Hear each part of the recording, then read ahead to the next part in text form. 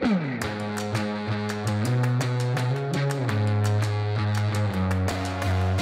those of you joining us from OpenTrack, I have sports car racing legend here, Jack Baldwin, and I just wanted to tell a little personal story about Jack before I get into asking him a few questions about his, racing background, his history.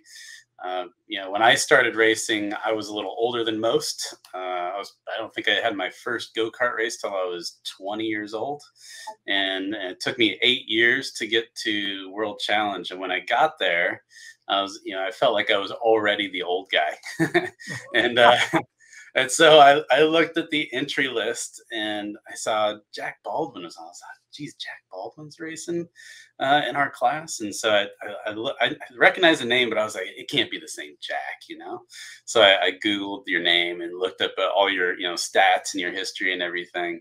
And I was like, geez, I wonder, how quick Jack will be. He's in his mid 60s at that point, And so, practice came around, and I remember just having a mirror full of your Porsche right from the beginning. And I was like, if he's still that fast at 60s, I've still got plenty of time, put all that doubt to rest that I was old or I was going to be close to getting over the hill as far as race driver age was concerned. So you're like the Tom Brady of sports car racing, man. You were up at the front of the grid till the very, very end. So it was pretty awesome. Well, that's cool. I have something to add to that, Andy. So when we brought the Cayman to World Challenge, we started that whole process. All I heard about was Andy Lee, Andy Lee, Andy Lee. Huh. Everybody's telling me you're going to have to deal with Andy Lee, Andy Lee, Andy Lee. And I'm like, who is this guy, Andy Lee? Yeah. So we were on the grid that day. Remember? We were on the grid. Yeah. I walked over and I said, "Are you Andy Lee?" And you said, "Yeah." And I said, "Well, I want to meet you, because I've heard all this. So this is Andy Lee." Yeah. All right. So we're good. That's ridiculous. That's hilarious. Yeah. And so that was the beginning. So anyway. Yeah. It was, man. And I think, for a lot of the young drivers, I think you kind of became like a mentor to a lot of us, because you'd been around the sport, and so many different realms and different series, different classes, different cars. And so I always felt like if there was something I didn't understand or I needed advice on, your trailer was the place to go. So, it was good times for me for sure. And it helped me kind of advance maybe a little quicker because of those little interactions we had. A few that I wish we didn't have, but there was a couple I wish we could kind of rerun. But that happens, and you just have to, it's good and it's bad. It's just the way it is. That's racing. So yeah, absolutely. So the thing. Let me just add some stuff in here. I mean, the thing that I liked, Andy, and what I like to see, and I was really impressed with you, is you were doing it the old-fashioned way.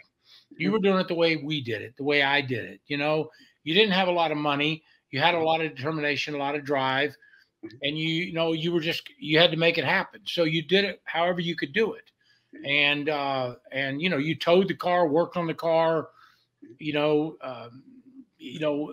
didn't have any money, just had to make it work. I was always impressed with that. I appreciate it. That's how I did it. I mean, that's how a lot of us did it. That's how I definitely did it. I didn't have anything either. And like you say, you didn't start till you were 20. I didn't start till I was 21 because, well, I think it was at 21 because in those days you couldn't get a license till you were 21. So you had to be able to drink in the paddock back then, right? That was the thing. Yeah. And I mean, so I won the U.S. championship when I was 23 in Formula Ford, which was a huge deal in those years. And I was 23 years old, and I won that thing and got to go to the world championships and stuff like that. And in Formula Ford, that was a big deal. I mean, that was like, if you were Formula Ford, I mean, that was like, okay, the next step, you're going to, you're going to be, that was the big qualifier, but I didn't have any money. I didn't have any money. So, and it was from 23 to 35 before I got the break. And in those years in the middle, I mean, I tried all kinds of things. And I drove a lot, and we drove back and forth. We did some stuff. Joe Vardy and I did some stuff, and we won. Always trying, always doing something, always in the game, you know. Yeah. But That's the naivety I think you have as like a young driver, and I certainly had it. I thought a lot of this was more result based, merit based, and that's how you move up through the sport. But you learn early on that's not the case. It's yeah, a you lot had to be behind the scenes. from the beginning. It was opportunity. It was the opportunity. Mhm. It was if I could just get the chance, get the opportunity, and it was trying to. It was building that. It was trying to get yourself in a position to get that opportunity. And a lot of times, I mean, I got, and the disappointing thing was, I'd get with teams and work on this and do this and do this and work on the car because I did all that in those years. Yeah. Did whatever it took. But a lot of times, right at the last bit, somebody with some money would come up and buy that rod right out from under me, and I'd get the call a week or two before the race saying, "Hey, I'm sorry, but I got to let so and so drive," who wasn't as good as me. Right. And there's no question. And right. There was one guy that did that right before the runoffs, and I would have won there's no doubt. Yeah. And, well, I mean, there's always a doubt you crash. Yeah. Well, sure. But a doctor, a dentist, come in and bought that rod, and I wasn't happy about it. And he did miserable. And I remember at those years I was working for Road Atlanta. I was the original driving instructor and sort of, one of the key people at the racetrack in those years. And he called me in May of that year and he said, I haven't touched that car since, since the runoffs. I've been so pissed off about it and blah, blah, blah. And he said, I just got to know. And I said, well, what have you done to the car? He said, nothing. It's sitting here with flat tires. I said, just put air in the tires and bring it to the damn track. So he brought the track, drove it in the paddock. We unloaded the car. We put same tires, put air in the tires, took it out there. I went about 5 laps, was way faster than the track record. I mean, boom. Come in, I'll never forget. I looked at him and I said, yep. That was a bad decision. You screwed up. You don't want it, man. But I think I would have won the national championship. That would have been nice, I mean, it might have helped me move along, beats me. Might have meant nothing. The U.S. championship was great, but it didn't mean anything. Right. It meant something. I was a U.S. champion. But everybody called me up and said, how much money do you have? And I go, I might be able to come up with $500. Got nothing. Like, so that's it. And I go, well, my dad was good for $20 on a Friday night, I got those calls early too, like especially after a little World Challenge success. I'd start getting phone calls, from teams, and I started getting excited because I was like, oh wow, this is how it works. Like you win a few races, and then there you go. You start climbing the ladder, and you get on the phone with these guys, and they're like, yeah, we really want you to drive for us. How much money you got? And you're like, it's so like disappointing, but that's just the way it is. Well, there was a time, early on when I would go to everybody and I would talk about how I could win. Yeah. You let me drive, I can win. I'll win as a young guy. One day a guy says to me, and I didn't have any mentors. My dad wasn't engaged. I didn't know. I made a lot of mistakes. I mean, I just did. Yeah. I thought this is a good idea. This was a good idea. I'd go down this road and I'd go like, oh, I shouldn't have done that. But how did I know? I was just a kid. I was just throwing mud at the wall. So one day he said to me, and I think he was frustrated at me because I was pounding away at him, I wouldn't give up. And he said, Jack, everyone knows you're fast. Everyone knows you can win. Everyone knows you're a good driver. So you don't need to sell that. Yeah. You need to do is you need to focus on how to come up with the money. Yeah. And stop talking about selling yourself. You don't need to sell yourself. everyone knows you're good, but you need, and I was like, really? Hadn't dawned on my, and from that point on, I was like, okay, let's focus on the money. Let's focus on putting it together. And then, I remember struggling for years and trying a lot of stuff. But I remember there was some things like Richard Petty said. I remember a statement he made, and he said, and I was a student of the sport. I was looking at everything, reading everything. I mean, this is what I was going to do. And I remember Richard Petty saying one time in an interview or something, he says, well, you get told no. He says, you get told no 99 times and you get told yes once, you're one ahead. But, well, that makes sense. Yeah. To me, that makes sense. I'm like, okay. So I'm just going to keep going until I got a yes, I wasn't willing to give up because the problem with that was I said the easiest way to fail is to quit. And once I quit, we're done. I mean, if I stop trying, then, so if I quit, then I failed. I mean, and I wasn't willing to look back and say, you know what, if I'd have kept trying, maybe you'd have made it. I was just so determined to. And then the other problem is, once or twice a year, I'd get in a car somewhere. I don't know. Barty'd call me up and say, I need you to drive this car. He's always up something, and I would do good. I mean, I was like, boom, man, like up front. Man, it's like, whoa. And I said, I know I can do this. Yeah. It's like, there were some pretty dark years, and I almost wished that I failed in a lot of ways because I always said, you know what, maybe I'm not that good and I'm okay. I can walk away from this. But the problem is every time I got a shot at something, I put the car up front, almost won the race. I mean, so it just drove me. It's like, I know I can do this. I know I can do this. I know. And I just wasn't willing to, give up. So I didn't get a break till I was 35. There was the first break. Now I'd already won 2 Camel GT races, GTU races, racing with Joe Vardy. And these were big stuff. I mean, we won the Lumberman's 500 and we won Sonoma. And so to give guys kind of an idea, what was Camel GT back then? Like what was it the equivalent to now? Well, IMSA. Yeah. IMSA. It was IMSA.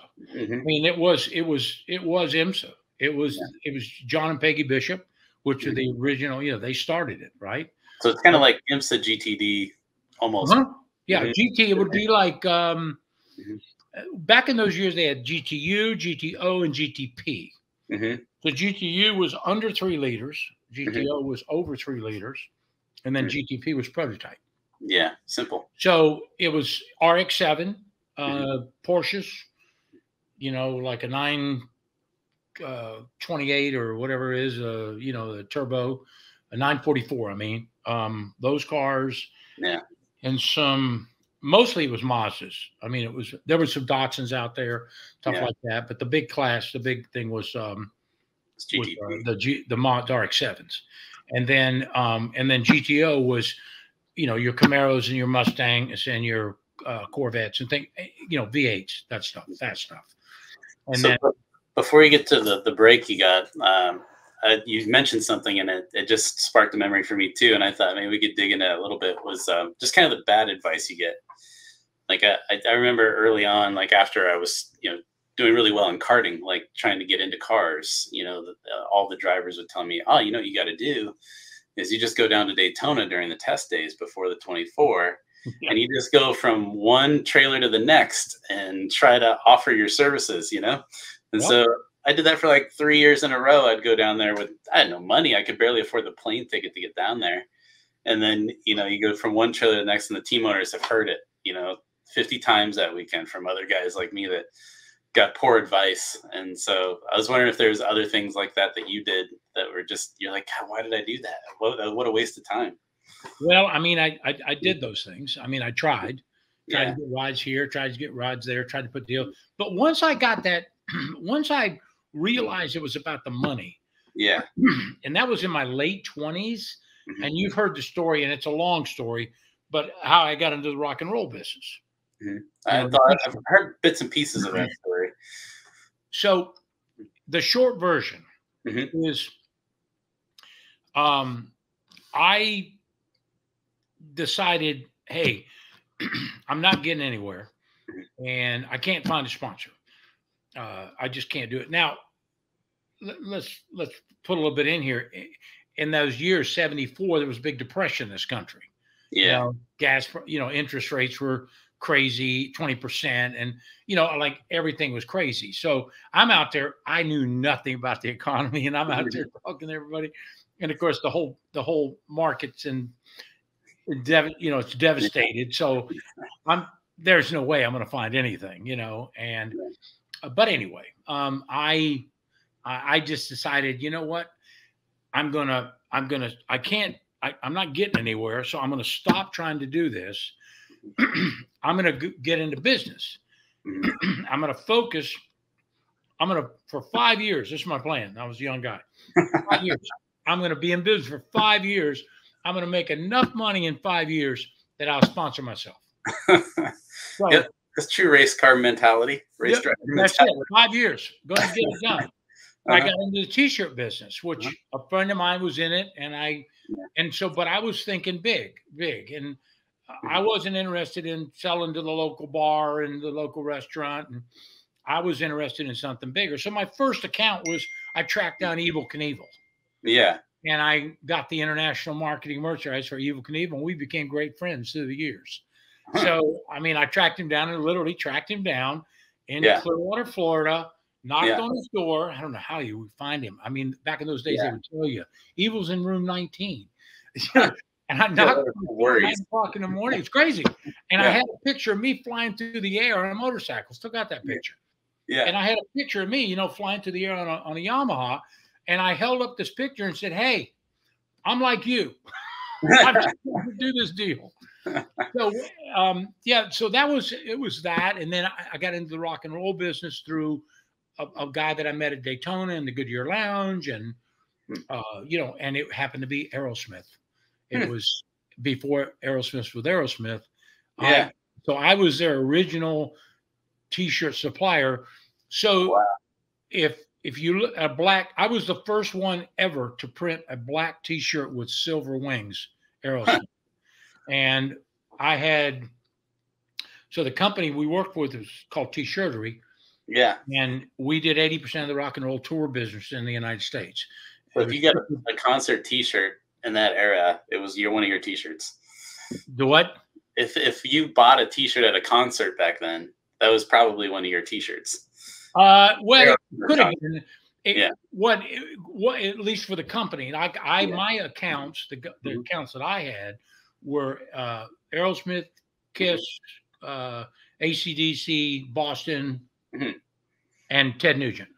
Wow. Those were my accounts. Those were my players. So now other guys had other things. They had different, but these are the guys that I met and people that I met. And when Boston came in, I flew to LA and met the manager and I dealt with the managers. And I really wasn't a rock and roller. I was a racer. But it's like I used to say, I used to go to the concerts all the time.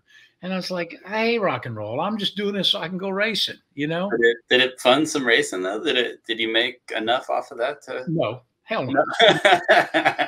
No, I had a retail business. I had the largest custom T-shirt store in the United States across from the biggest record store at the time, Peaches on Peachtree, was the largest record store. And my store was right across the street. It was called T-Shirtery Company Store.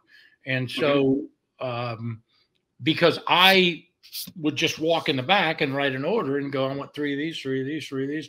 So I had tour shirts in every different color and every size and all different stuff that you couldn't get at the concert. So like we had the Beatles, Chicago, Elton John. We had everybody.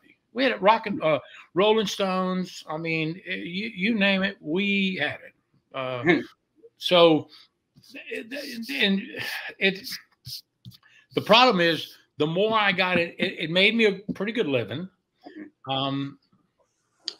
But it certainly wasn't enough to go racing. And finally, my accountant told me, he said, either you're willing to go to that store every day and work that store and work your business, Yeah.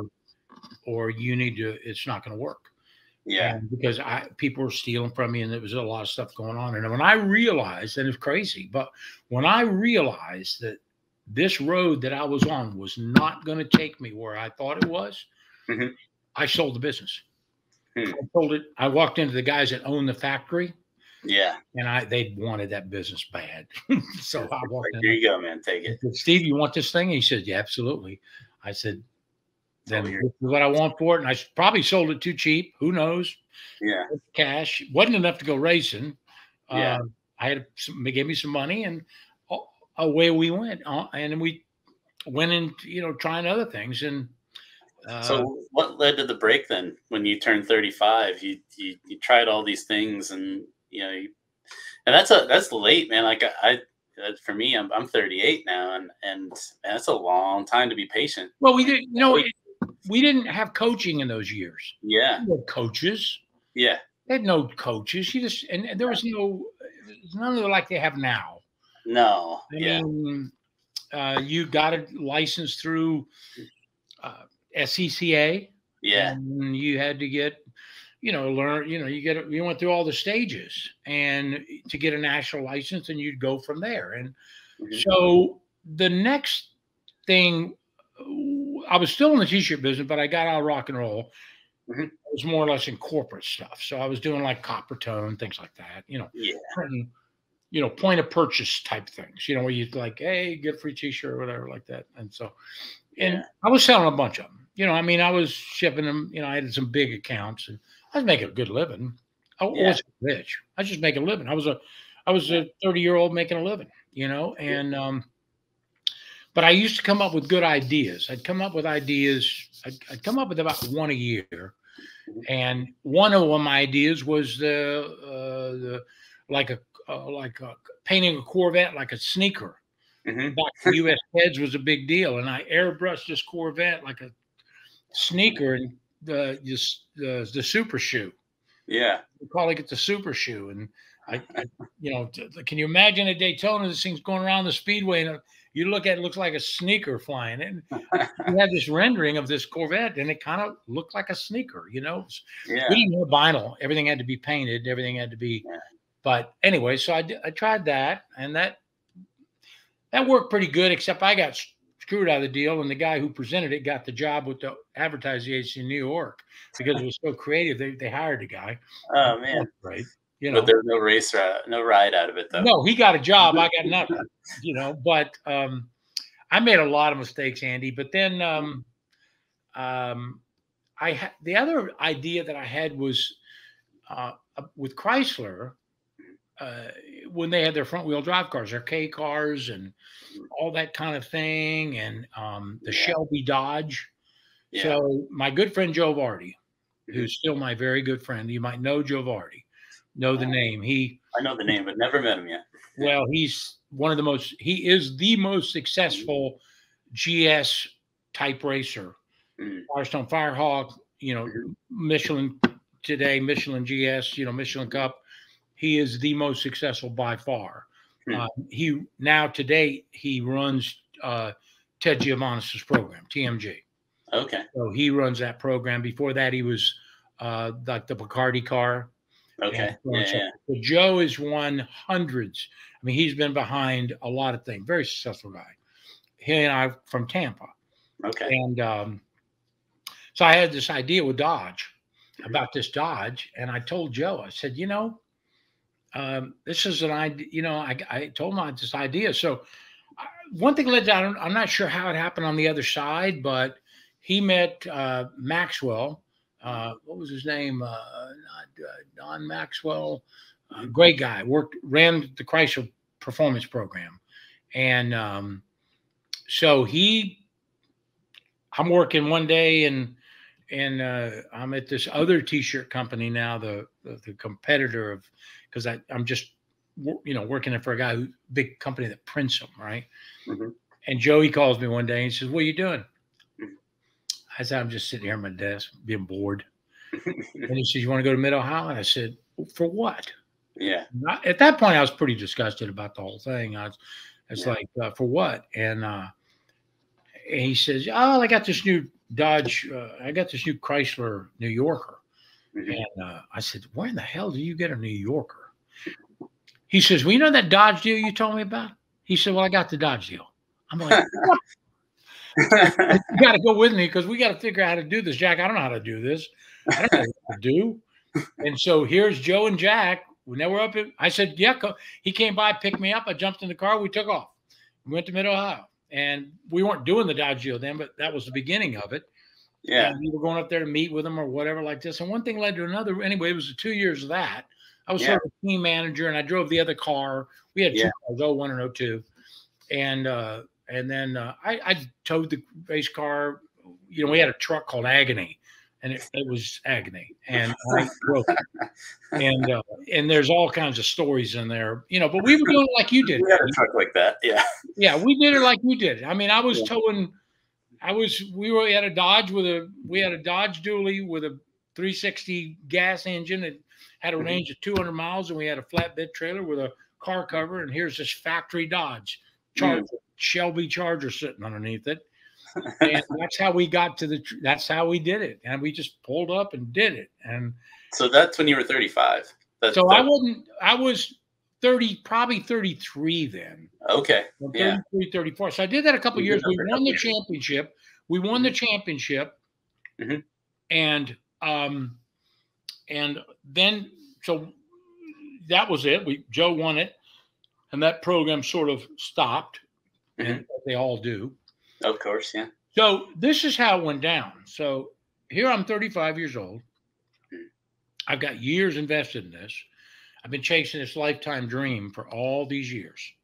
And, you know, and back up. When I was a little kid, I always knew what I wanted to do. I don't know where I got this from, but I always wanted to be a race car driver. So that was what you know, and my dad didn't really give me a lot of direction. So I'm chasing this dream. So now fast forward 35. I don't have any money. Yeah. I've got years invested into this. I'm 35 years old, and I'm like, how many more years are you going to keep doing this? Because, you know, you're in debt. I owed my mother some money.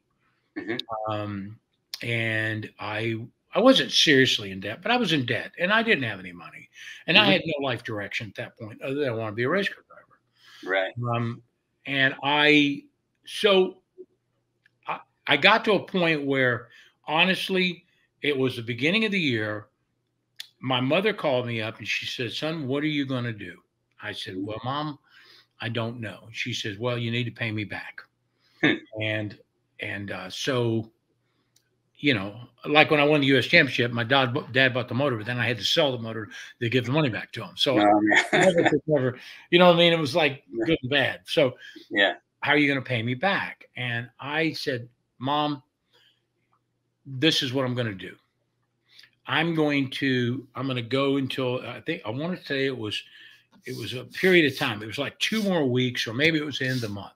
Yeah. I said, I am going to, if I cannot get something going, if I can't put together something, get a job in racing, do something by the end of the month, I'm going to walk away from racing. I'm going to leave it behind me. And I've got to do something with my life. I can't continue. I'm 35 years old now. It's like, this isn't working. You know, I got a lot of years that ain't working. Right. So at some point you got to be realistic. So at first I was all bummed out, like, oh man, I was all depressed. And, you know, I guess, and then I thought to myself, hell no, if this is it, then I'm going to go round the clock, wide open. I'm going to go all the way to the end. I'm going to do everything I can do. So if it works, it works. And if it doesn't work, I can't look back and say, you know what, if you'd tried damn harder, you might have pulled it off. So I round the clock. I'm on the phone, boom, boom, boom. I'm working every deal. So I called Jim Downing looking for a job. Yeah. You know who Jim Downing is. Yeah, you can tell the audience though. So Jim Downing was he's most known. He was really like a pioneer in the Mazda world. right? Okay. Jim Downing, and he was the inventor of the Hans device. Oh, okay, cool. Yeah. And if you look I at the didn't know that. early, you look at the early Mazda, which is, by the way, Mazda is when it comes to worldwide racing, it's Yeah. bigger than Porsche. Oh, yeah. Mazda is serious about Yeah. racing. And So you so call him and I called him. I called Jim, Mhm. and I said, you know, Jim, I'm just looking for something. I'm just Yeah. looking for anything. You got anything? His shop was here in town, and Jim Okay. was doing pretty well.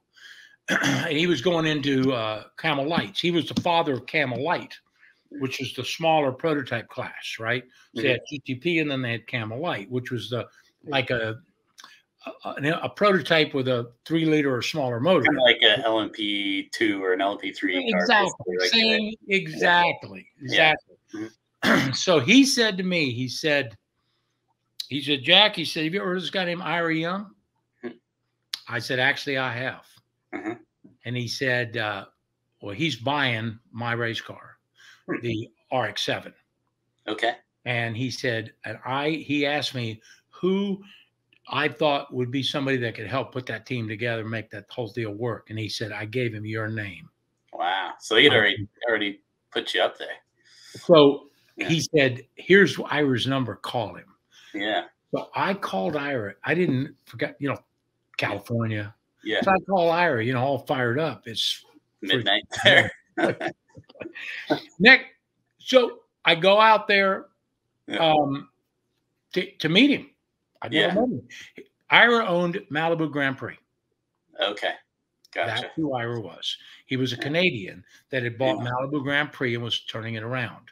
So I went out there and I had no money. We're talking no money now. Yeah. So I had good credit. I didn't screw my credit up, and I still had a credit card.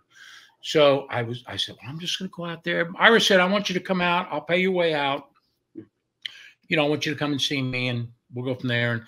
And thankfully said, I'll pay your way. I'll buy you. Yeah. Thank God.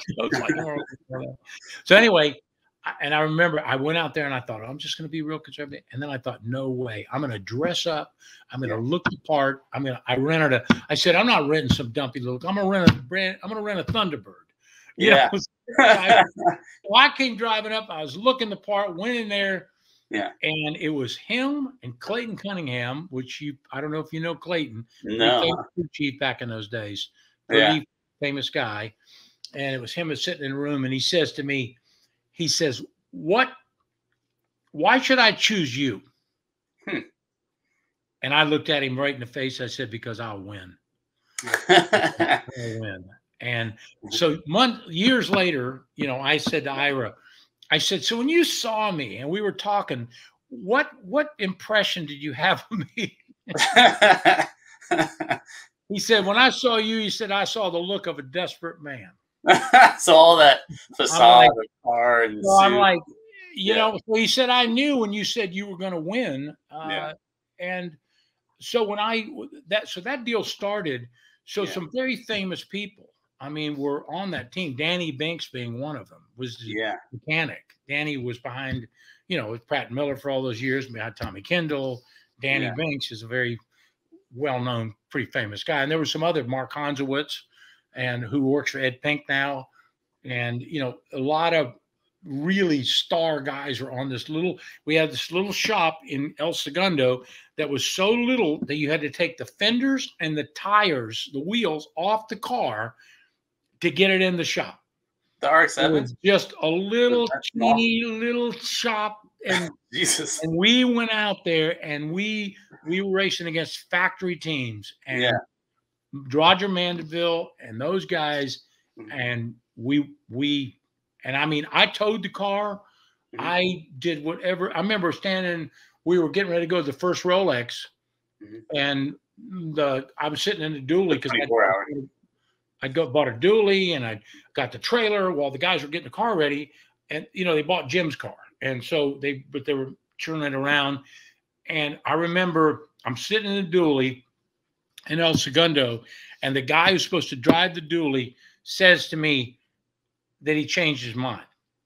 And he starts him and Han. And I looked at him. I threw that thing up in park, and I looked at him and I said, "Let me tell you something. Just because you're not going to drive this thing, that doesn't mean it's going to get there. You just tell me you're going to be in the truck or not." And he didn't get in the truck. So I put in gear and drove it to Daytona. And that was it. And we won that race. And that was my Rolex win. I drove 13 hours of that race.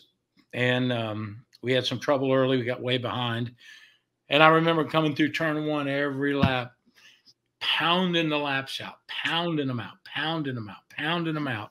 And I remember I was just in my mind, I kept saying, when you ain't got nothing, you ain't got nothing to lose. And I just kept pounding out that lap. So every so many hours, I would get back one lap. Like every 3 hours, I drove 13 and a half hours I drove all night long until like, I don't know, daylight. And then I rested for a little bit and then I finished it out. And I think maybe we let Ira take the flag. I'm not sure, but we ended up we were 12 laps down or something like that. And you can't catch up in today's world. But back in those days, I mean, I was doing qualifying laps the whole time. Yeah. And I figured the car was going to either stay together or not stay together. Yeah, didn't matter. At that point, you had to get a lap back, so it wouldn't matter. So we won that race, and then we went to Sebring, and we won that race. Yeah. It's that kind of like cemented you. Like, that was like, was it. I just won the Rolex. Yeah. I just won the 12 hours of Sebring. Yeah. And then we went to Watkins Glen and won that one. And I was, and listen, we were racing Dan Gurney. Yeah. We were racing Gurney. We were racing Elliott Forbes Robinson in the Porsche. Yeah. We had some competition, and we had the factory Mazda team, Roger Mandeville. And I remember all I said, just when we qualified, just tell me where Roger is. Just tell me where Roger is. And when Roger went to GTO in a Mazda, I still was in GTO. And I remember I said, just tell me, all I want to do is out-qualify Roger. And I would out-qualify him in a GTO car. I would out-qualify him in a GTU car. And it was tough. I mean, back in those days, let me tell you something, man. Those cars were crude. They were hot. I mean, hot, loud. It was brutal. And, you just had to make it happen. I mean, the car was never perfect. It was never right. If it was loose, you drove it loose and managed the tires. And if it was tight, you had to throw it in there. I mean, it was different. The cars were much good, but the Mazdas were reliable. And if you didn't overheat it and didn't over rev it, it would keep going. And I didn't wreck the car. We couldn't afford to wreck. We didn't wreck nothing. And I mean, we banged it up. We banged it up a bunch. Oh yeah, no, yeah. We try not to, but but I mean, and that's what started it. So then, I won 2 back-to-back.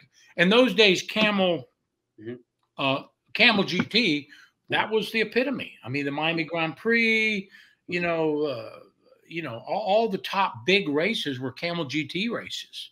And so I became, one of their top drivers, and I had my stats. I remember one time I looked at some stats, and there was, Hobart, and I was second. I'm like, check this out, in percentage and wins and poles and stuff like that. And, and then from there, I went to GTO with the Peerless. And that's a whole nother story when I wanted to move out of GTU. Yeah. And I needed to move because that deal was running out. Well, and I knew that I needed to get to the next one. Before we get beyond that, before we get to GT, all that story is, do you think that can be done today? Like the way that you came up through racing, the way that I came up through racing, I get asked all the time, and I'm sure there's people that are watching this interview and thinking, I have a son, I have a daughter, they want to pursue this path, or they have the aspirations to do so, or maybe it's just somebody that's been doing track day events for a long time, or maybe racing club racing, and they're like, I want to try my hand at that. I always struggle to say, you could do it the same way as I did it, because I think maybe you and I got extremely lucky, but maybe it's possible. I don't know. But I'm curious, like, do you think that can be done again? One of the problems today is back then we built our race cars. Yeah, true. You built your Camaro. We built them, yeah. Yeah, with a bunch We of built volunteers. Yeah. And the Cayman that you and I raced against each other in GTS, Yeah. we built that Cayman. Yeah. Now today they're homologated. Yeah. So where you can maybe build a car with your buddy in your shop and somebody helping you out, and maybe you could build a car for, let's just say a number, 100 grand. Yeah. Right? Yeah. Which sounds like a lot, but when we built our first car, I think that's about what it took. It was like 120 grand or something, which was astronomical to me at the time, but it's a lot of money, but it's not 300. Yeah. Yeah. Now you can't the car, the homologation, like GT4 America, it's good and bad. When we had the team, GT Sport, and we were running the Camaro, the Caymans, a lot of people wanted to run with me. Yeah. I only had 2 cars, and it takes 4 or 5 months to build a car. Yeah. So I had to say, if I had a car, I'd run you, but where am I going to get a car? Today's world, you could just go get a car, buy it. Yeah. And they're safer, and they're more expensive, and they're safer, and they're accessible. But they are a lot more money. Yeah. So the price of admission has gone up. Like in round numbers, a GT4 car now is what, 250, 300. Yeah, right? About that. Yeah. Now you can sell it. It has value. It's not like you're buying something that's going to go dud, but still, I mean, that's a long way from 120. And I think somewhere along the way, and it was probably about 15 to now it's probably been 20, but just use those numbers for conversation. Racing has sort of lost because of all the world today, it's sort of lost its commercial value. If you look at the cars that I drove, I had real sponsors on the car, and there was real commercial value going on. Yeah. Budweiser, Levi Garrett's, Gold Bandit, Hot Wheels, this kind of thing. Chevy dealers were involved, all this stuff. Today, it was really race on Sunday, sell on Monday back then, for sure. All that was going on. And now today it's not like that. So today we're customer racing. We're and that's what I do. I mean, being series director with GT4 America, I mean, where does it come from? Well, it comes mostly from professionals like yourself that have a business, that do professional coaching and have clients. And so, because everybody has a coach now. Yeah, more or less. You're bringing your clients into the next step. And because you can buy a car and come in, and now it's not, back in those days, there was racing teams. Yeah. Team owners hired race car drivers. Right. Because they needed their car. Yeah. I always got paid to drive. I made a living. I raised a family. I got paid to drive race cars. Yeah. For all those years. I mean, and I had lean years and good years, but I always got paid to drive. I never drove for free. Never. Yeah. And I never bought a ride. Never owned a race car, except the Cayman in the end. Yeah. But today we have service providers. Because the car is homologated, because you buy them from the manufacturers. So the service providers, they don't build the car, they don't develop the car, they provide prep and execution. Right. And the professional coach, a guy like you that has a business that works with people, bringing them up, you bring them in. So in your case, you're working with GMG, right? One of the top service providers in the United States, easily. And you work and you have clients, you have several clients, and you bring your clients to the next step through GMG.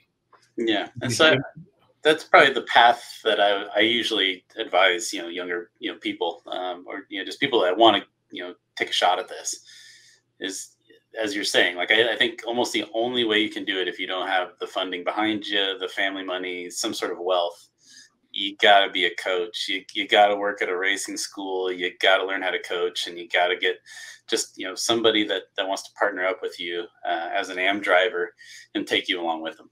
Really, if you want to go the sports car route. And I'll be honest with you, the drivers that do the best, in the series, are not the guys in AM or in sprint. Yeah. The guys that do the best are in Sprint X that have their coach with them. The ones that come and, I'm going to come, but I want to drive by myself, and I'm going to run sprint. And so they run GT America, which is the sprint series. Typically they struggle. Yeah, there's not much by themselves. They're like, now if they have their coach or run them both, that's a different story. You have clients that run both. So you're coaching them on one side and driving on the other. You're looking over the data. You're doing it together. The ones that struggle are the ones that are over in sprint. They're by themselves. They don't have a coach. They don't have to. They don't know what. They're sort of lost. They get discouraged. Yeah. If I can bring those and put those together with a coach and get them in Sprint X, all of a sudden everything gets better for them. So their chances are much better. So back to your original question, it's so hard. There is a couple of guys that have broken through. Trent Henman. Yeah. He broke through. Yeah. He got himself in a position. Timing is everything. Timing is so, it's everything. And even looking back at my career, I look at my timing on things. I mean, my Joni, my wife, who she points out on occasion, if Scott Pruitt had to crash you in that 87 Columbus 500, you'd won the race and you'd have won the championship, definitely. Yeah. And then you'd have gotten IROC earlier, because I did IROC twice. And you did so well in IROC, you'd have probably had a career in NASCAR. Thank you, honey. Thanks, Joni. Appreciate it. Now the good news is Scott Pruitt and I are good friends now. And, we were actually teammates at one, in Trans Am years. And, he said, hey, I did it on purpose. I'll admit. So that's a whole nother story, but it's timing. Back to what I'm saying, it's timing everything. My phone call to Jim Downing. Have you ever heard of Ira Young? Timing. What if I hadn't made the phone call? Would Ira called me? I don't know. I was there. It just worked out. And, and things. And then you've had the misses too. Yeah, I remember one of my first sponsors I ever had, and this was going back to my karting days, I was just working at Bondurant at the racing school, and they had a karting school as well, and we worked normally Monday through Friday, and it was rare that we would get weekend customers for whatever reason. But we had this one gentleman that kept calling. He's like, hey, I'd like to come in on a Saturday. I just kind of want to come in by myself, and I just want to drive by myself. I don't want to be in a group. I don't want to be in a class. So I just want one-on-one, one of your coaches, and I want to have we had shifter carts and all that. And all the guys that I worked with were like, almost like drawing straws, who had to come in on the weekend to work with this guy. And I was like, I'll do it. I'll come in. And I came in and met the guy. He ended up being really influential. He ended up being one of my best sponsors for 10 years. And if I hadn't taken that weekend course, I never would have met him. It's everything.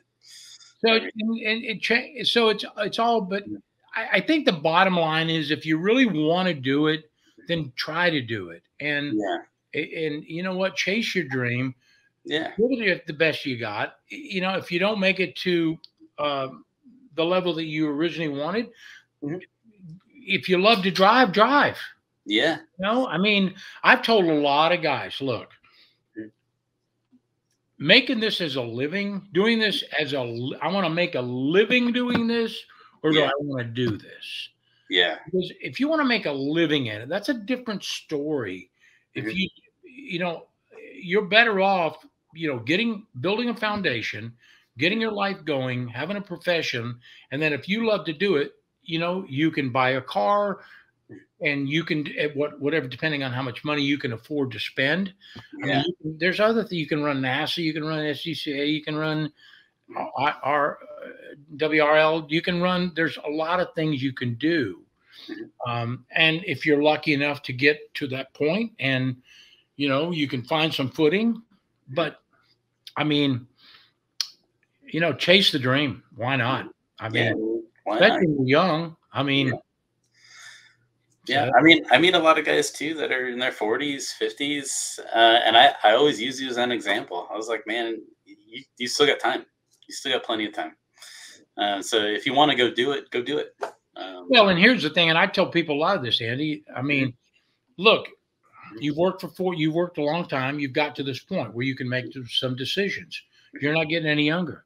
You Yeah, can't take that stuff with you. yeah, You know, it's like, and you know what? If you want to do it, do it. Do it yeah, sooner than later, because the calendar will come in and make the decision for you. And yeah, then you don't want to be in a position where you look back and say, you know what, I should have done that, and yeah, but now it's too late. So do it. You yeah, know, and if you can afford to do it, do it, and do it. And it's like your personal best. I mean, why do people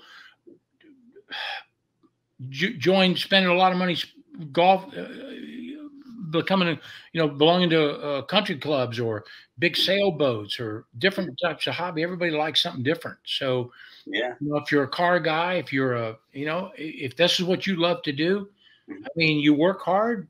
Um, I'm not saying destroy your family to do it, No, but I'm certainly, and if you're a young guy, you want to do it, and you're good at it. I mean, I was talking to a dad today, just today, uh, yeah, a good friend of mine whose son is really, really good, yeah, really, and he proves it all the time. He gets in these Porsches and boom, and yeah, it's like he runs up front in USAC Sprint Challenge, the Sprint Porsche Sprint Series. I mean, he's yeah, really good. yeah, They don't have enough money, so yeah, we're trying to figure this out. We're trying to, who yeah. knows, I mean, you know um, It's a but different world, man. It's tough. it's a different, right? So, and But then there's other guys, one more thing, there's other guys, top drivers, I won't mention names, but they're drivers that you know very well. You've yeah, raced against them, yeah, and you've raced door to door with them. They're very good. They're drivers such as yourself, and they're not coaching, mhm, yeah, and they have a great big resume. yeah. You know what they're doing? What's Nothing. that? Yeah, Nothing. they're You're winning. racing. You're Yes. racing. You're Yeah, building your brand. You're racing. You're at the track. You're mhm, on the entry list. I'm looking at you right there. You're on the entry list. I mean, yeah, you're in the 8 hour. You're in. mhm, You're coming to Watkins Glen. You're doing this stuff yeah, because you have and there's other guys. I mean, there's other. Andrew Davis is another guy that runs a great coaching business. yeah, Um, yeah. but uh, Which is weird too, because when I got into the sport, and I started at a racing school, and being a coach for me, that was just a means to an end. I was like, I didn't think I was going to be a coach. I didn't plan to be a coach. Didn't want to be a coach. I want to be a race car driver. I thought yeah, I'm just going to do this long enough yeah, right, to get into a race car, and then I'm not going to coach right, anymore. right. But I've really come to love it, and it's now I probably spend the majority of my time coaching and less so racing. But it's just funny how that ends up working out. But yeah, we all come from different ways. Mhm. Back in the day, we really didn't coach, so we worked on the car. Yeah, We were part of the team, so yeah, we were on the team doing something and yeah, trying to work our way into that driver's seat.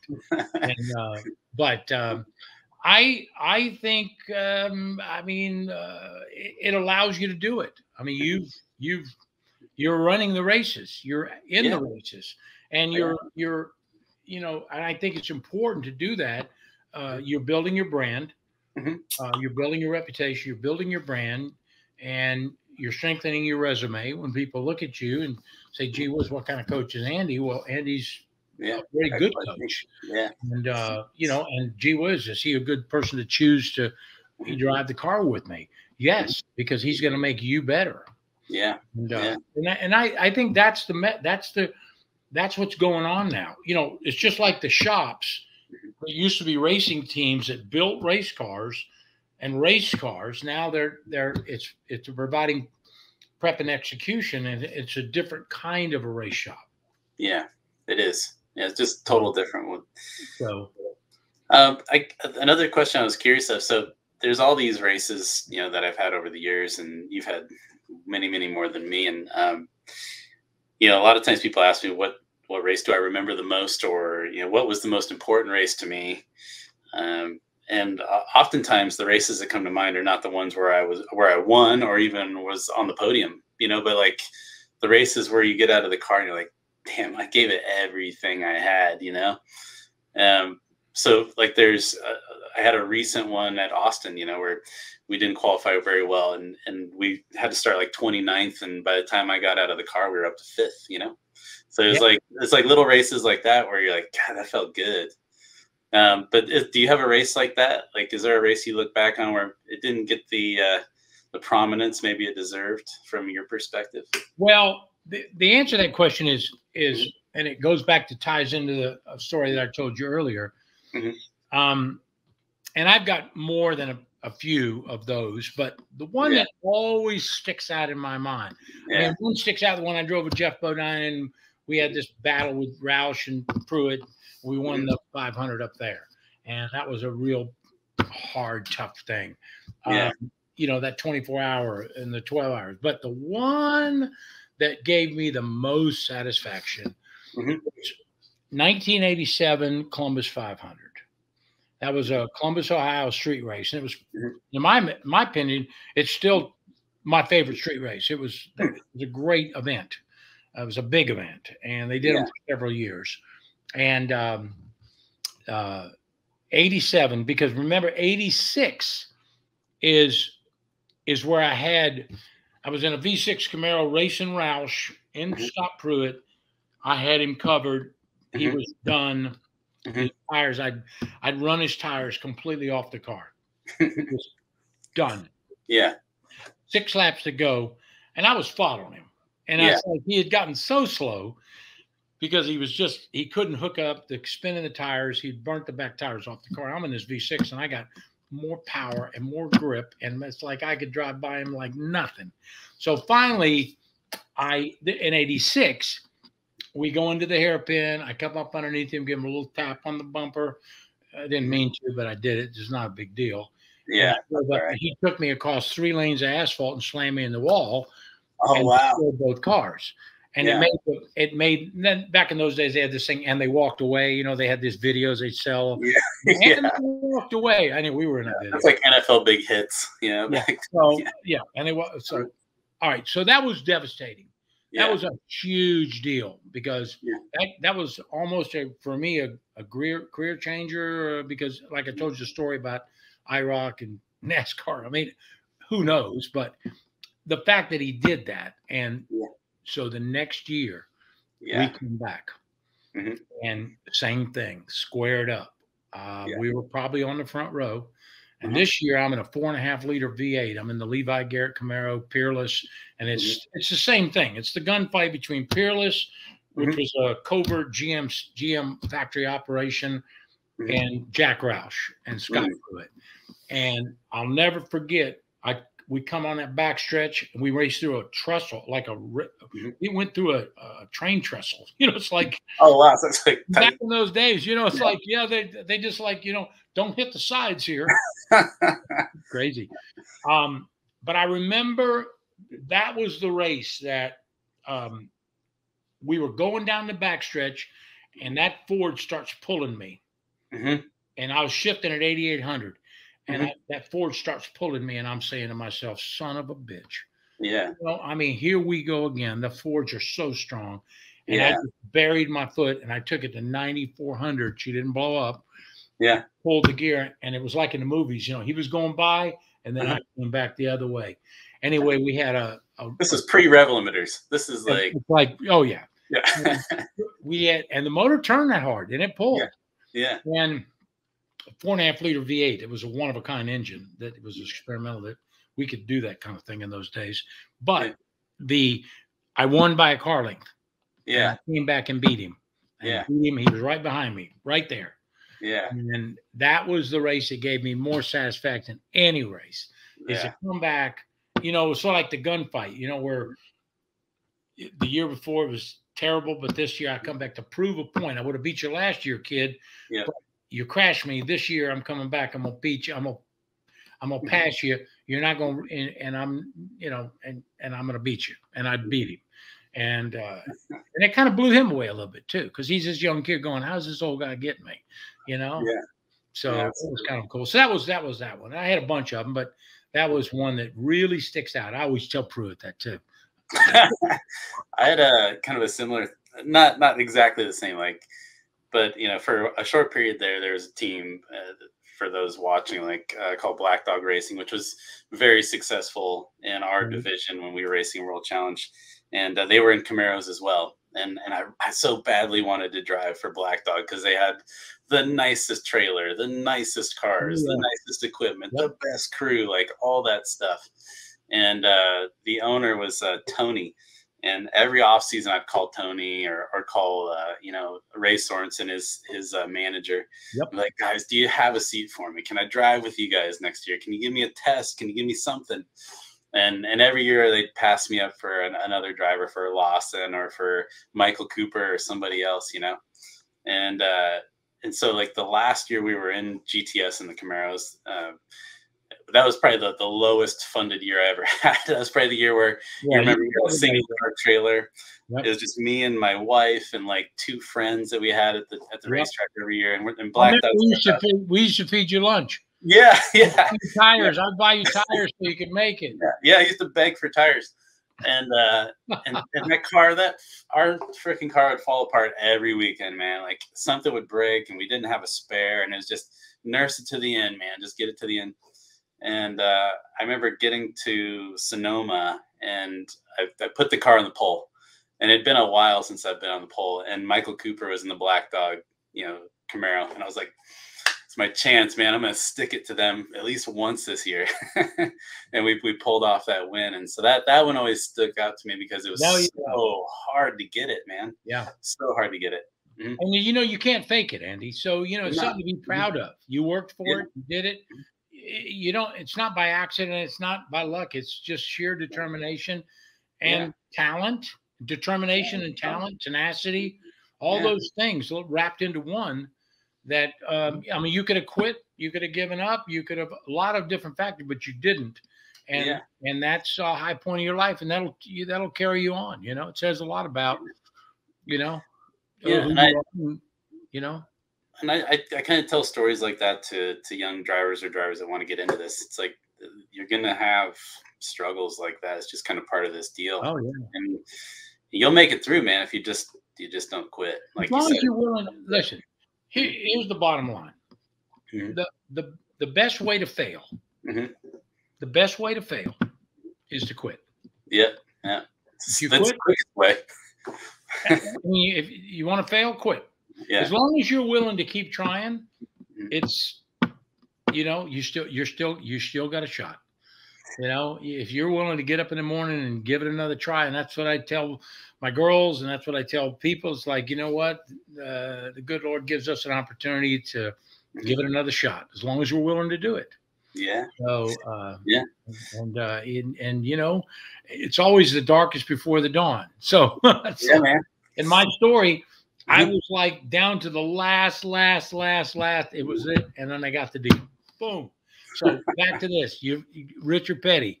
Yeah. You get told no 99 times, and you get told yes once. Man. You're not 99 times bad. You're You're yes once. That's all that matters. Absolutely.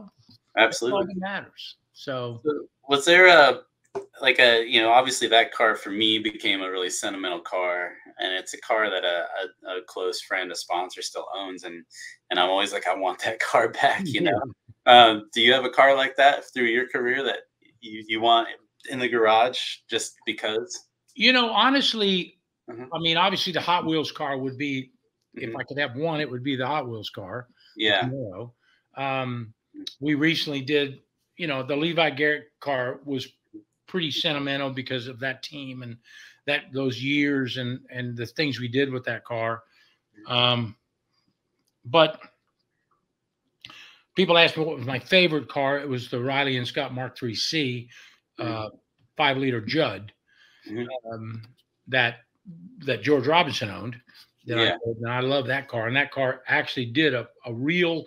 I'm probably the only guy, or maybe the only, I don't know who else has ever done it, but I did an honest, real 200 miles an hour at Road Atlanta in that car. And 200. Yeah, I hit 200. Yeah. And I did it twice. And so they kept saying, you're 99.7, you're 99.8. I was like, I'm going to get that damn thing. So I got 200. Couldn't tell the data. Yeah. But the car, the car that I really loved the most, honestly, that I was the most attached to was that last car, the Cayman, that 73 Cayman. Because of what we did with that car and how we developed that car. And that car there's only one in the world, one car. And a guy named Jeff Isringhausen owns it. And it's one of a kind. And it is a real special race car. And, I remember that car, man. That thing was so nice. It was perfect. It was perfect. Yeah. And we sweated bullets over that thing, and that was a great car. I mean, if I'd say which car, Jack, would you want to have if you like, probably the Hot Wheels car, because the Hot Wheels Camaro was the most recognizable race car in the history of the sport, probably. I mean, I'd say so. Recognizable. I mean, there was 53 different versions of that car made. Hot Wheels versions. It was in Happy Meals. We were in Toys, Kmart, Toys R Us. I mean, that car was everywhere. They made 54 different versions. Of the Jack Baldwin Camaro, Hot Wheels Camaro. And I love that car. But that car, I never owned it. It was Brett Miller. I didn't build it. It kind of helped make me kind of well known. But the Cayman we built that car we bought that car, and like you with the Camaro. We bought that car, we built that car, everything about that car, we did it ourselves. And that was a pretty badass car. It was a real badass car, actually. So it's they're always the most sentimental. I think the ones that you put a little extra blood, sweat, and tears into. Sure. Along that same lines, the other most common question I get is, what's your favorite track? And I think for most race drivers, it's the ones that become sentimental, right? It's not because they're the most fun to drive or they're the best track in the world, but for me, it's always been Sonoma. It's just been that track's always just been that place for me, because I was just always fast there, but what was it for you? People ask me that question too, and it's hard to answer that in one, as far as what my favorite track to go to. But for years, the answer was Watkins Glen. Yeah. I loved the Glen. But then again, I rode America, Sonoma, Mid-Ohio, places that I won at, that I had great success at. I had great success at Sonoma, Mid-Ohio, Watkins Glen. Yeah. Surprisingly enough, I had terrible success at Atlanta, which is where I live. But I've never had much luck there either. I've not had good success there, but I've won some races there. And I've won fast there. But like tracks that like Mid-Ohio, I've won in everything I ran there. I won in every class, GTU, GTO, Trans Am, Camel Light, and World Challenge. I mean, World Sports Car. So all 5 of those, and same thing with Watkins Glen. I did real well there, and Sonoma did really well at Sonoma. So do you coach at all, Jack? I used to. I don't anymore. No, not anymore. When you did coach, was there one thing that you focused on with the drivers you worked with? Was there the most important thing? Because obviously we're talking to a bunch of people that are going to the tracks, they're doing HPD, they're getting started in this sport, and so they're always looking for advice. What would be the most important coaching tip? I think for me, I'm a little old school. And you wonder, back in the day, how did guys like Mario Andretti and AJ and those guys, to mention 2, Gurney, how did they get out of an Indy car, get into a champ car, get into a stock car? How did they do all that? Because that's what they did, and they did them all pretty well. And you didn't have the driver's aids in those days. And most of my career, I didn't have any driver's aids either. And I never really raced a car with paddles. I drove paddle cars, but and when I was pro racing, I always shifted. I never got the luxury of this, But it was like I the one thing that I think they're missing now Mhm. is if I had to say what is the one thing you really need to learn, Mhm. and that's to feel the grip, Yeah. to feel the grip, Yeah. and really think about that, and really understand that, because that's going to give you the ability to manage and read the car Mhm. and get to drive it to that edge. And the better you are at feeling the grip, Mhm. um, the better, the faster, and the better driver you're going to be. And I Mhm. think so many drivers today just get in the car and drive it because they have Yeah. so many driver aids, and they just don't think about that. They just let the car do the work, and they just stand on the gas pedal, stand on the brake pedal. But if you and you have to think about it. You have Right. to think about the grip. You have to think about, what have I got here? What have I got here? And the reason why those guys could drive all those cars is because they Mhm. felt the car and they let the car tell them, what do you got here? Yeah. And they manage the platform, because that's what you're doing. Yeah. You're managing a platform. Mhm. So, and yes, you have aids and stuff like this. Mhm. Personally, I'm not really used to a lot of aids. I never had them. Yeah. My traction control was my foot, Yeah. and my ABS was my brake pedal. I mean, my right foot Mhm. or left foot, depending on what car is in. But I think that's what missed. I think Mhm. that should be added to the conversation, and brought in, and added to the mental. In other words, when you come in, the car comes in and say, "How's the car? Yeah. Tell me about the car." It's not. It's good. Yeah. How's the car? Oh, the car's good. The car's really good. How's the car? Oh, the car. Yeah, it's good. Good. Yeah, it's good. No, no. Tell me about the car. What's the car's doing? What is the car Yeah. doing? When's it doing it? How's it doing it? And if you don't think about it, turn in. Is it boom? What does it do in the middle of the corner? Is it, because, and the other part of this is visualizing, you know, be able to close your eyes, or not close your eyes, but visualize the lap, to see the lap, and Yeah. and be able to visualize that. And I know many times I would, all night long, I'd run qualifying laps, Mhm. and I'd run and run, and then I'd say, okay, I know what's going on now. I'm right in the middle of that corner. I'm doing this, Mhm. just that little bit tight, snug in the thing, Yeah. and I didn't realize when you're out there in the heat of battle doing that. But when you go visualize and you Yeah. think about it, it's like, and all when you do that, when you put wheel in it, you know what you're doing. You're putting the brakes on. Yeah. So if you can make an adjustment, if you can tell the engineer, Mhm. hey, this is what's holding me back, and they can dial that out. Now you're not doing this. And when you do this, yes, maybe it turns, but you're scrubbing. And Yeah. anytime you're scrubbing, what's in between scrubbing? When you're scrubbing, you're driving, you're pushing the wheels sideways across the road. Yeah. And you're scrubbing, and it's the same. If you're scrubbing, it's the same thing as reaching over your left foot and dragging the brake pedal.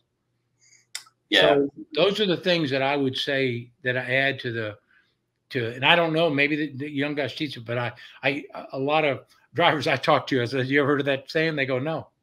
Well, you I need mean, there's a lot of times where I wish I, could put them in an environment to do just that. I mean, actually, I just worked with a gentleman the other day, and we actually had the ability to use a water truck.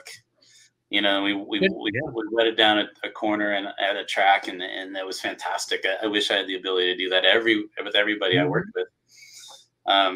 The other thing that I find with the newer modern cars is that there's the drive aids are so integral in the design of the car that when you turn the things off, sometimes the car just behaves like a lunatic, and it's Oh, like, exactly. well, I don't want this guy to drive it like that, Well, but you can't turn it off, right? I understand no, that. yeah. And they work better with it. So, I mean, But there's places to go. Like you can definitely go to places and experience it. You can go to rally schools.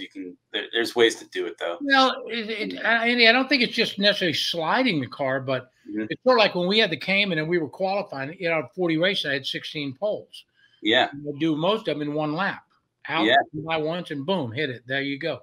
yeah. And because we would work on tire pressures and temperatures and stuff to where when as I felt that grip coming, I felt that, the grip, and as I felt the grip, I drove into it, and the car, I could do it, because the car would have let me do it. But only because I felt it. I was able to ring the bell to get the number. If I didn't feel it, the other drivers, my teammate was one of them, you could put new tires on the car, didn't make any difference. Same lap time, yeah. Same lap time. Yeah. So, I mean, and so many drivers, and I would tell your drivers and your guys and guys that are listening out there, when you go out there and you do all this practice on old tires, use those old tires, run the car, get the car handled. When you put those stickers on, if those aren't good for at least, bare minimum half a second, and should be more than that. Yeah. Then you're wasting tires. You're not getting it. And that's really important. I think a lot of guys don't do it. Don't see that and don't feel that. And I think that's a big part of it, So so what was it so all the way to the end? Like I always remember you being up front. So what was the thing that caused you to be like, I'm done? Like when did what made you make that decision finally? Well, there was a couple of things. Because you were how old were you when you finally said I'm done? 68. Yeah. So my plan was to go for 2 more years. Yeah. And bring in a young guy. And bring in a young guy, and we were going to bring him in and then manage, because I said, hey, these guys, they don't understand the commercial part of racing, but I do. So if I get somebody that's fast that can get the job done, then I can take my team with him and I'll go out and sell the deal. Yeah. I'll sell the deal. And, because we have some value here. That was my plan. And what happened was when we got to the end of, and we were at Laguna Seca, and I had this great team, but we'd sort of gotten the end of the road on the development of that car, and the club sport was coming. Because of my efforts with the Cayman, the club sport was born. I mean, it would have never happened if I hadn't done what I did. So, and I'm proud of that, So that's a lot of people call me Mr. Cayman, but I mean, it's true. I mean, that was the club sport. I mean, it was, and so at that time, Jens Walter came up to meet with me and sat in the lounge, and I said, so what do you have next? And he said, we don't have anything. I said, you have nothing? He says, we got nothing. All we have is this club sport, and not for PCA. Yeah. So he says, you can do that if you want. Yeah. And I said, well, Jens, that's a lose-lose thing for me. Yeah. First of all, all your club guys, PCA guys, here I come rolling in with my crew, and I'm going to run this thing. And if I win, I'm a jerk. Yeah. If I don't win, I wasn't that good anyhow. Right. I said, but we would win. I promise you we'd win. Right. And we would be the best team with those cars. There's no doubt. Yeah. I said, but that's not what you want. That is not what you want. And I said, first, and I told him this. I said, I've got a pretty good name in the paddock. I've got a pretty good reputation. And I said, I don't want to be that guy. I don't want to be that guy. I said, Tom Brady shows up at a local, city football league. And is that fair? That's not fair. Yeah. And it's not fair for me to do that. So I don't want to do that. And I don't want to be that guy. And they didn't have another car. So my partner and I, we looked at it, we said, where do we go from here? We really didn't have anywhere to go. I mean, what do we do? He said, if you can get somebody to jump in here and do it with you, we can keep it going. But we sort of got the end of the road. And then the other part of it for me was, when do you stop? Yeah. My last race, I was on the pole with 2 track records, and I ended up second, thanks to the BOP. But Yeah. That's still, That's a whole other discussion. that's a whole nother discussion. But I love Chris Wilson, who beat me. He says, "Did I? Did I make it? Was it too obvious?" Yeah. I said, "Well, Chris, you did what you were hired to do. I got it." Yeah. We finished second, and Yeah. we were good, and we were fast, and and that all kind of thing. And I always wondered. I felt like I don't want to be the guy that hangs in there long enough, because a lot of guys hang in there, and now they're 8th place, 10th place, 12th place. They're slow. And they hang in, and it's like embarrassing. They're like, why don't you just stop? Yeah. And I didn't want to be that guy. And I said, so when do you quit? When do you know when to stop? And I kind of looked at it and said, I've been doing this a long, long time, and I could keep trying to climb. Remember, I had to go out and find the money. Yeah. I got to keep digging. And I was on the phone 14 hours a day. Yeah. And I mean, I got up in the morning, I was on a mission. Boom, boom, boom, boom, boom. And I thought, I looked at my age and I said, you know what? I don't want to get to a point where they said, Jack, so what did you do? What did you do with your life? I race cars. What else did you do? That's all I did.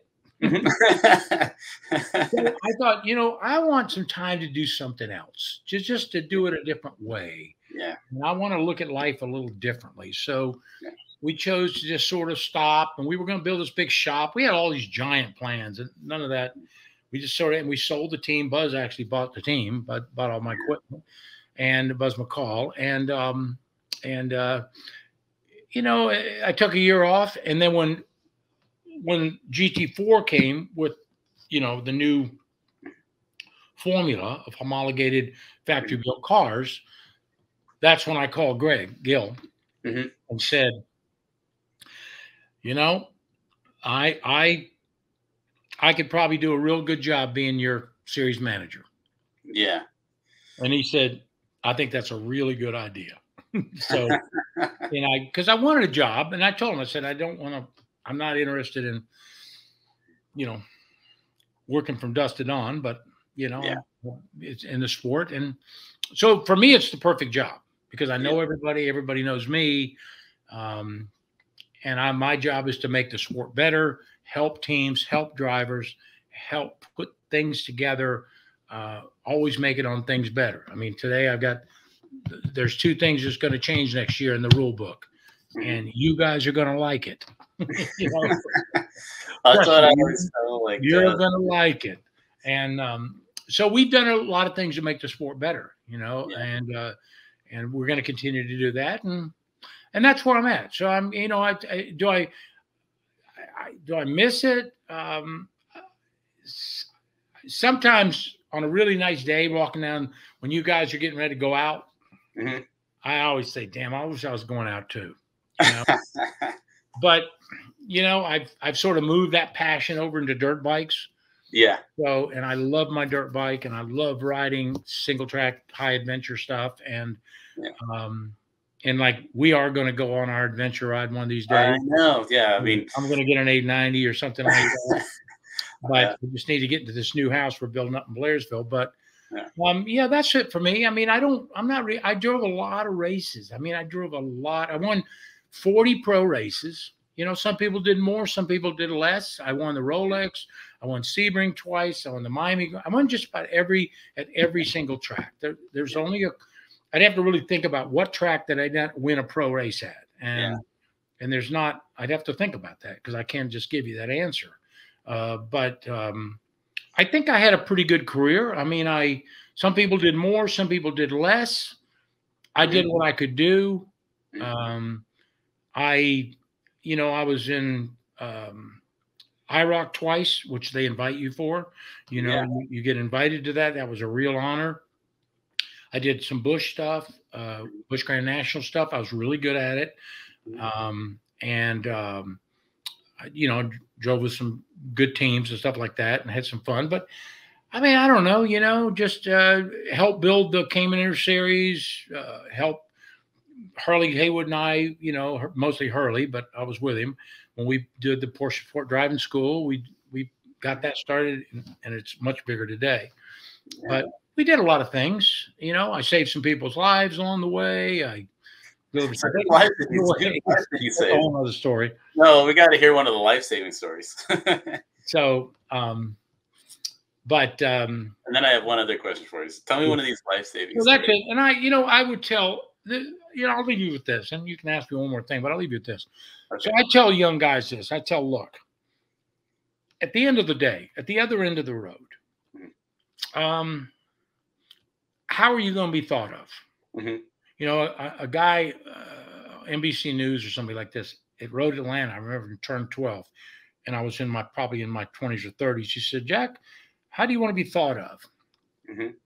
And I just thought, interesting question. I said, I just want to be well thought of. You know, at the end, I'm doing this. But I can tell you that I would tell you that it's not about how many races you've won or what you've, like accomplished on the racetrack.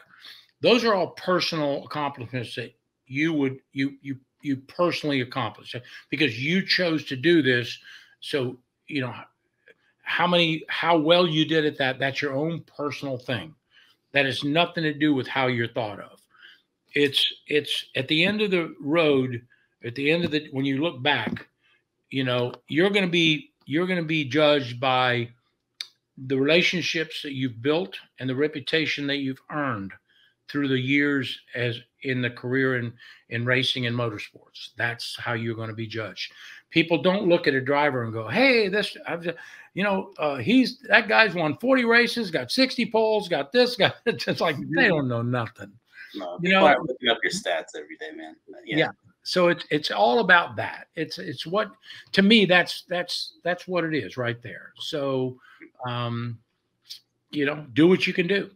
Do what you can do. Try as hard as you can try, and that's what you did. And like I say, some people did more, some people did less. Some people had much bigger careers. Some people had much smaller careers. So, I mean, when I got into this, I just wanted to race. I mean, the day I lined up on that grid for the first time, I thought I'd already made it. You just want, you're right. The fact that I'm here. I'm like, look at me, pinch me. I did it. I did like Rolex. I did 25 Rolexes. That's a lot. I did like 20 Sebrings.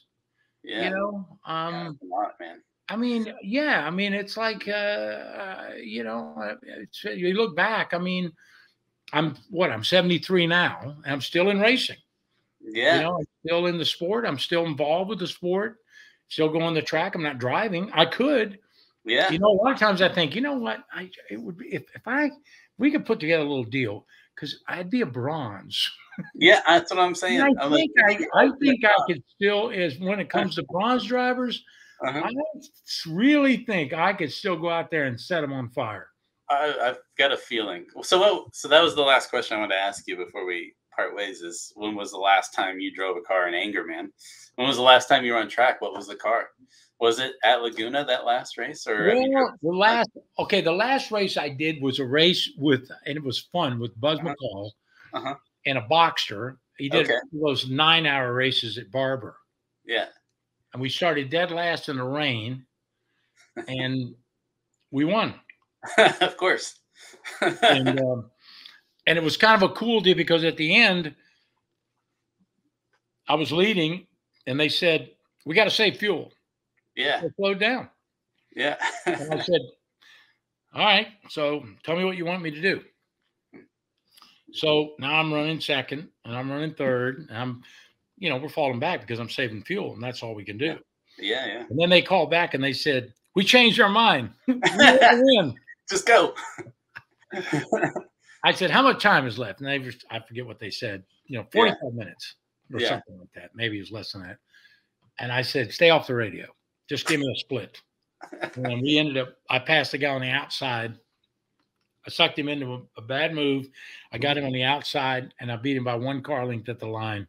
He was devastated. He was devastated. And he thought I was over there, but I was over there. And that was really fun. And I would do things like that now, fun stuff. Yeah. that's it. I mean, that's good. I mean, I can't say I missed anything. I can't say that I, it's like, what didn't you do? If I had one regret, is I didn't go to Le Mans because in those years we didn't want to go to France. We wanted, like we just didn't. I don't know. We just didn't want to do it. And then we went over there once with George Robinson when we were doing the open cockpit cars, and we were strong. We could have done it. And George says, "You want to run the race, or you want to run all season?" Yeah, that's an easy. And decision. I thought, well, if we do one race, I know George is going to say, "Well, if we're only going to do one race, I don't really think I need to pay you all year." Yeah. Yeah. And I had 2 kids. I had 2 girls at the time, so I'm thinking to myself, I probably need to do all season, because I was getting paid pretty well at those years, and we were doing all right. So, but that was, I guess, that's a regret. I would say to other guys out there to listen, if you want to do something that's just fantastic and you want to have some goal, Spa, go to Spa. That's on my list. That's one I haven't done yet. That's high on my list. Spa is awesome. Yeah. So I wish I would have done Spa. If I'd have known what it was and how cool it was, I would have done everything to get there. Yeah. And but you think about it, Andy. If they'd have had the rating system, it would really help me, because I probably could have continued. And it doesn't work for some people, but I'd have been a bronze for 15 years. Yeah, I mean, for the people watching right now, like, they have this driver rating system. So I'm a silver. And a bronze is technically an amateur that's not getting paid to drive. Or the loophole for Jack here is age, right? So when you get beyond 50, you're automatically a bronze, right? Well, I think it's over 50. You lose 1 rank. And back in those days, I was there was a rating, and I always had an A license. I was an FIA grade A FIA license. And the only thing higher than that was the super license. So I had those. So I would have been like maybe gold or platinum, probably through those years. But then when you get to 50, you lose 1. When you get to 55, you automatically go to bronze. So I would have been, in my last race, I was a 68. So, I mean, if we would have been doing the rating system, I probably could have made a pretty good living. Just being a bronze and just kind of going from team to team and just filling in. And I could have probably kept going for, a few more years like I wanted to, especially with paddles. That's the other thing. See? Yeah, it's narrowed the margin a lot. Yeah, I mean, I had to shift. I had to, and that was one of the things when we sold the Cayman. Like, people say, like, well, one of the issues with the Cayman, it was blindingly fast. But it had a 6-speed. Yeah. And somebody mentioned to me one time, they said, Jack, most drivers today don't know how to drive a stick shift. Yeah. And especially race one. And I thought, well, that's interesting, because, that's true. And I'm like an old musician that just picks up a guitar and just can strum it and go with it, right? Because that's all I ever did. Yeah. And so I thought, God, if I was driving a paddle car, I mean, that would have easily extended my career. I could have kept going. And so, but maybe at best I didn't. And here we are. And maybe one of these days I'll get into a car and just see. I'd like to drive a GT3 car. I think I'd still be pretty quick at it. I don't doubt it a bit. Well, thanks for your time, man. I appreciate you joining me today. And hopefully we can do another one of these sometime too. Anytime, Andy. You're one of my favorite guys. You're a very accomplished professional, and we're as a series director, I'm pleased to have you in our paddock, and I appreciate it. I highly recommend that anybody out there listening, if you're looking for a good, and I'm not just saying this because if it wasn't true, I wouldn't say it. But if you're looking for somebody really to work with you and help you cultivate your skill and make you a better driver and, chase that dream, Andy Lee would be one of the top choices. So thank you, my friend, for allowing me this time with you, and see you at Walking Sebring. I won't be at the Glen. You're not going to the Glen. No. I'll see you at Sebring, and then I'll see you at Indianapolis. Sounds good, man. All right, buddy. Good later, Jack. Thanks. See you. Bye.